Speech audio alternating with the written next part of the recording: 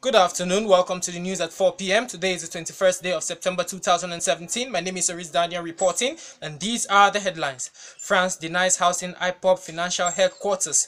Buhari not neglecting equity in development. APC replies Fayoshe. Lagos declares 2 nights restriction on Ikorodu Road. Sokoto declares Friday public holiday.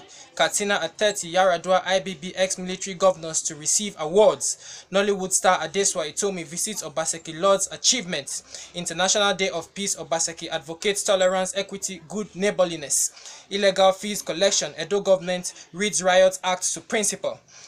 Court formally prescribed IPOB designates it terrorist organization. 2 MPC members raise red flag over NPLS of 4 banks. Court strikes out Alison Madueke's name from $1.6 billion fraud trial. Health Workers Union directs members to begin indefinite strike. Trump's approval again reaches 40% after positive reaction to hurricane response. President Trump sets new sanctions on North Korea.